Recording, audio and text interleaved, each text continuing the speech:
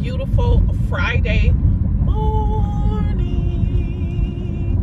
First, giving honor and glory to God, who is ahead of my life. It is only because of him that I live, move, and have my being. Welcome back to my channel, you guys. This is Shantera. I pray that you are well, doing amazing, feeling amazing, holding on to hope and faith, you guys. Look, we are making it. Next week is the last week of school, y'all. Seems as if everybody has come unraveled. Seems as if everybody has come unraveled, especially TJ. TJ is at school doing some weird things. Fighting, kicking, picking up chairs. Like every time I pick him up, it's something. She keep coming to the car and just, he's doing this, he's doing that, and we doing this next year, and we're gonna have to think about medication and all this and all that. And I'm just like, look, tired, going through my own, you know. And so I have been kind of like before God, just like, I don't want to do this no more. Like, I'm tired of putting out videos. I'm tired of putting out videos. I just kind of like want to go on a hiatus. It's so difficult to do what God is telling you to do, or even just put out a message or something like that, because I'm surprised at how my messages are manifesting. Like the message I put out about babies and weddings and proposals, like I'm literally watching it manifest like tremendously, and it's like, whoa, you know. But I was telling God, like, I just want to go on a hiatus. Like, I got all of this stuff going on at home with the kids. Like, you know, I'm very overwhelmed, and I'm in the fire myself, you know what I'm saying? And he reminded me of Jonah.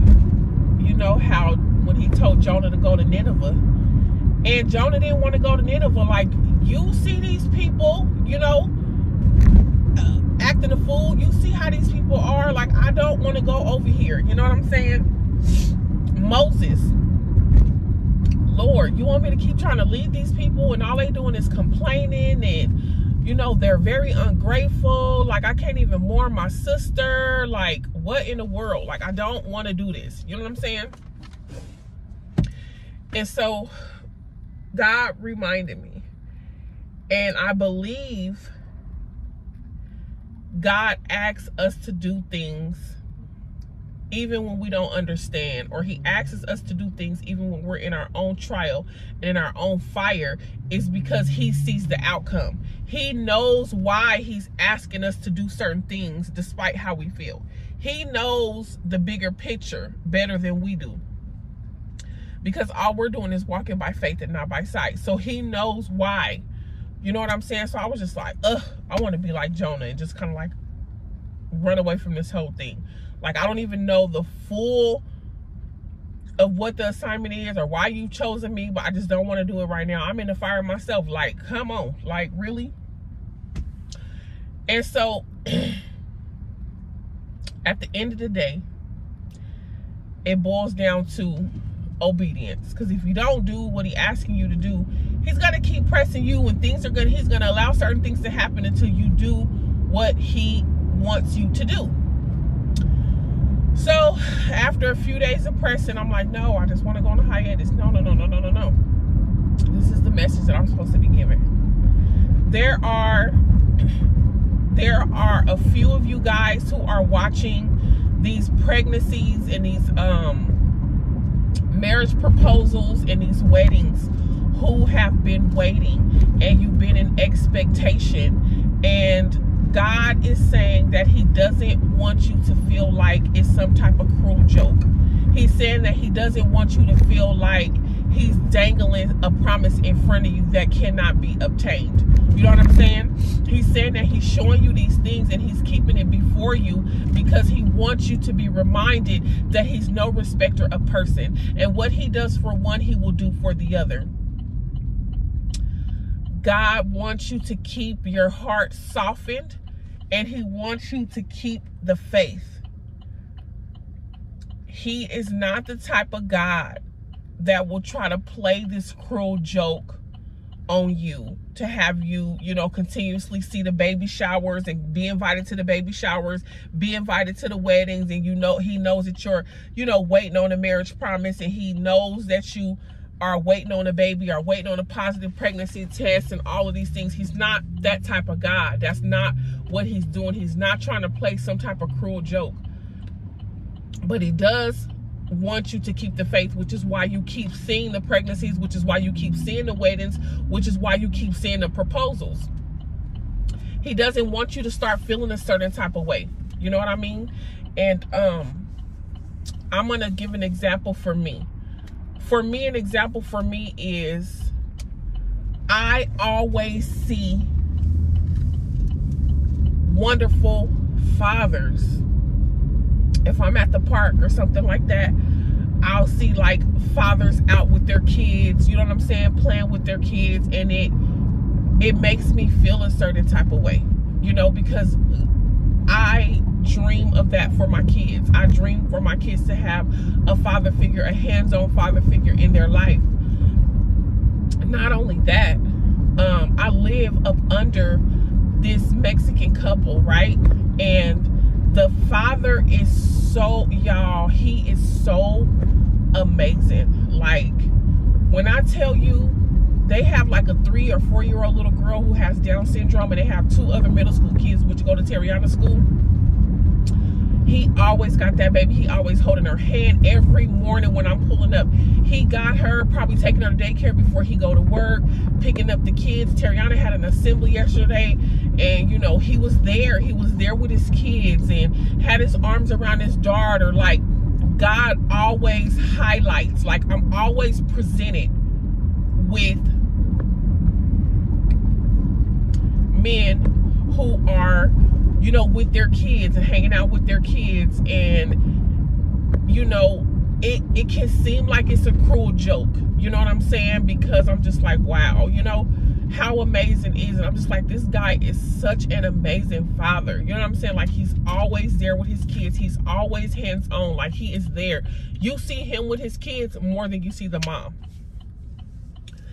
And so, you know, sometimes it can be very, very difficult for me to watch.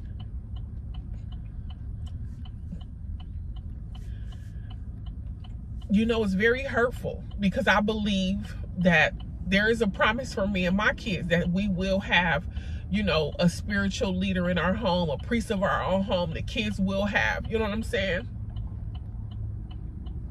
And so, a lot of the times when I see it, you know, it's heartbreaking and it shreds me to 1,000 pieces.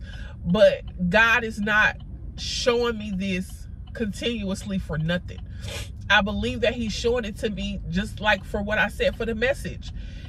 He's no respecter of person. What he does for one, he can do for the other. You know what I'm saying? And he's only keeping it before me so that I can keep the faith and know that it's going to happen for me too. You know what I'm saying? If I don't just harden my heart, and if I stay, you know, with a heart full of faith and knowing that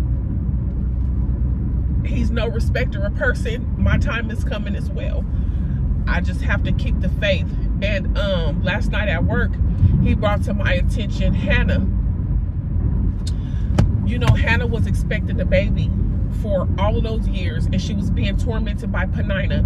And last night, what stood out to me is what he said in the word. He said, it's two things that stood out to me. One, once she saw the priest and she was up there crying and saying he thought she was drunk, and she was saying, no, I'm not drunk, I'm just, you know, believing God, and I want a baby. And he said, get up and go your way. The Lord has answered your petition. She did not waver in what he said. She automatically believed the word of the Lord. She did not doubt that that's what God was going to do for her. He said when she got up, her face changed, her countenance changed. She went on about her business. She began to eat, and she received the word of the Lord that he was going to do this thing for her. The second thing that he pointed out to me was It was in the process of time.